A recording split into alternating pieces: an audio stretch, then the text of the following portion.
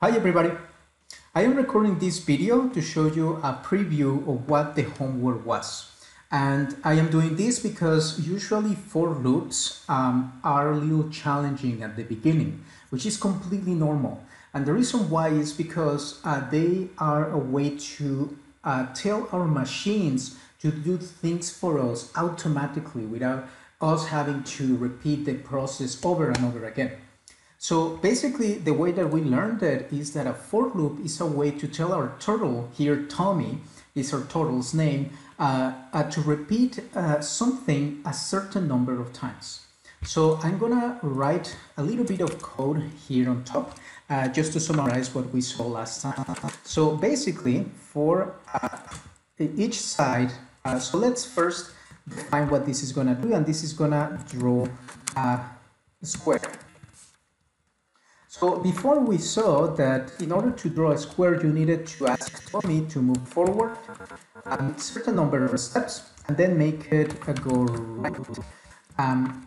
How many degrees it turns right depends on how many sides your shape is going to have. We know that for a square is 360, which is the total number of tiny steps that we need to make to draw a circle divided by the total number of sides that a square has, which is 4. And 360 divided by 4 is 90. So anyway, so it's not crucial that you understand where this 90 comes from, as long as you associate it with the idea of making a square with it. So here we have Tommy moving forward and then going to the right. So that's exactly what it does. It goes straight, and then in Tommy's world, there is no down. Really, there is just left, right, front, and back. And for us, left looks like up and right looks like down, but it's just our perspective. The way that Tommy understands this is that down for us is right for it. Right? So that's why we tell it right. So now that Tommy is facing to the right, we need to ask Tommy to do the same process again. And what is going to happen is that Tommy is going to go straight and then turn right and then go down and then look to the right again. So that's going to give us two sides of a square. So if we want to draw a complete square, we need to repeat this process 2 more times. And what I mean is repeating the step of Tommy going forward and then Tommy going right. So we need, there is 1 and there is 2 for a total of 4 pairs of steps. So this time Tommy makes a square. So that is how we saw it in the first lesson. And in the last lesson, our second lesson, we learned that for loops exist so that we don't need to write all of this. Instead, what we do is defining a type of, let's give a name to the objects that are going to be, we're going to be taking at every step. So we name the number of steps that we're going to be taking when drawing our shape. And we write our for loops like this. So we know that a square has 4 sides. So what this does is telling the computer, okay, for each side in a list of numbers that goes from 0 to 3. From 0 to 3 is 0, 1, 2, and 3. So even though the final number is 3, if you count how many items our list has, you're going to end up at 4. So you have 4 items because we are counting the number 0. So the computers learn by this. The computers count at 0. So that is why. So that's why we need this range 4. And the reason why we chose 4 is because 4 is the number of sides that a square has. So for each side that we want to draw, then we repeat the step. First, please go forward, Tommy. And we ask Tommy to move forward, and then we ask him to go right. Okay, and that's it. So if you look at this, at the execution, there is our first square, that first square, and then following right away is a second square that is identical. So the first square was drawn by these lines from line 10 to line 17, and is the 8 lines of code that define a square. So we are gonna get rid of this because we don't need it anymore. And then we're just gonna stick with this. So we reduce from 8 to only 3 lines of code. Okay, and Tommy is doing the exact same thing, drawing a square. So what would happen if I change the total number of items, the total number of sides from 4 to 5? What do you think is going to happen? A, would it draw a pentagon, or B, would it just draw one of the sides of the square again? I'm going to let you think about that one. I am not going to give you the solution, so just change the number in here to 5 and execute the program. Okay, so that was a really quick summary of what we saw last week. So there is the part, so let's start talking about homework. So the first thing that I want you to notice is that here I am already giving you a list of items. My list of items contains something red, something orange, something green, and something blue. It's only the words that define the color. And the reason why I'm giving you colors is because we are going to use the name of these colors to change the total color into that color. So the first thing that I would like you to do is to add more colors. You can create something like pink, or maybe black or white, etc. But I would like you to create a list. Well, the list is created. I would like you to expand the list so that you have 10 items in total. The reason why I'm asking you this is because we are going to start drawing shapes that have more than 4 sides, that have up to 10 sides, and we want one color for each side of the shape. So that's the first assignment. The second assignment is to create a variable that is going to be named repeat, that is going to contain a number between 1 and 10.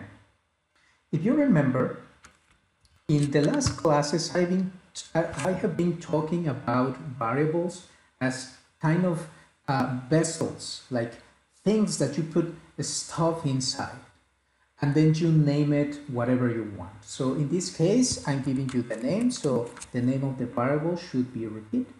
And what it contains is a number. And what I want you to do is to define one number. It can be any number from 1 to 10. Once you have it, we move to the question number 3. And I'm telling you that a circle has 360 degrees. So divide this number that you created here. In my case, I'm going to say, okay, I want a number 5. So you're going to divide this number 360 degrees by the variable repeat. And it's going to look something like this. Except here I am dividing 360 by another variable that I invented, that I made it up. So if you simply copy and paste this, it's not going to work. So you need to use your variable here. So I'm going to let you decide which variable goes in here. And then we also want Tommy to move forward 100 steps. So if you go back to the example of the square, this is exactly the same as telling Tommy to move forward and then turn right a certain amount of degrees. So this time, how much we turn to the right will depend on the type of shape that we want to draw. So this time you are not going to have 90. unless what you have in repeat is 4. Because 360 degrees divided by 90, it gives you 4. What will happen if you divide 360 by 5? By 5. What will you get? Okay, so that is the third part of the assignment. At the end of the third part, you should be able to draw a shape that has as many sides as as many sides as defined by the number that contains the variable repeat. Then in the part 4, I asked you to change the color that the turtle has at each side so that you can create one side of different colors. And for this, you're gonna use the list. So to use the list directly, what you're gonna do is this. Let's say that you want to create, to call each color, you can call it whatever you want. You can call it banana. But this is not very informative. So I'm just gonna call it a color. For each color, in my list of colors is this list that is over here. For each of the colors, then do something. What are we gonna do in order to change the color that the turtle has when drawing each side? This command here, pen color, with the parentheses, don't forget the parentheses, it does exactly that, changes the color of the pen of Tommy.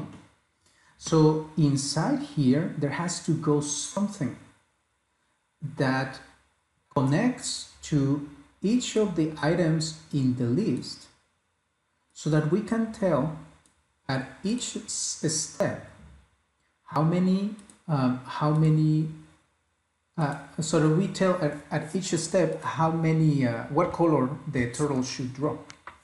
Okay, and after that, don't forget to draw a line, actually draw something. So you can move Tommy forward and then you can make it turn right. So let's move to the fifth part of the assignment. So it says to change Tommy instructions at each step. So I'm asking you to change the parameters, to change what you put in here, the numbers that go inside of the parentheses for Tommy forward and Tommy right, to see what happens. Okay, you can add more steps, or you can also change the color as you wish. So the goal of the fifth question is for you to play with the code that you created. Okay. And the sixth part is somewhat optional. What I want you to do is to put that for loop, this is called a loop, inside another for loop, for, let's say, for number in range 5. Okay, so now you see what we're gonna do here is to go through each and every one of the colors that are included in our list colors. First red, then orange, then green, then blue, and finally pink. One time. And then, because this is inside of its own loop, it's gonna do this thing 5 more times, creating a shape that is completely different. So this kind of thing is what we're going to be playing with next Saturday. So that's why it's important that you get familiarized with the notion of creating for loops. All right, so don't forget, I'm going to put my email account right here so that you can reach me if you encounter any problems. Okay, it's garcilaso.uriel@gmail.com. So if you get stuck, send me an email. I'll send you some materials so that we can figure it out together. Okay, so don't hesitate to contact me. I need to stay in touch with you. All right. So happy coding, and I'll see you next Saturday. Bye, guys.